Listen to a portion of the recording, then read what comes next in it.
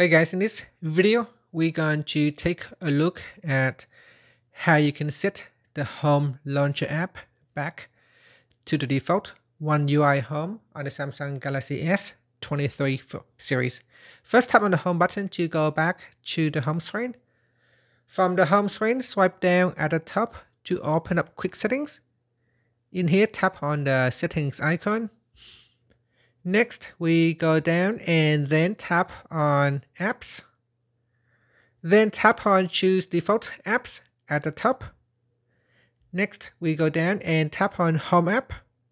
Now, at the moment, I have set it to Microsoft Launcher.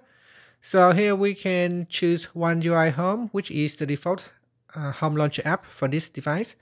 So here you can see if I tap on that, my home screen will changes back to the default, and all the buttons and the icons will also changes.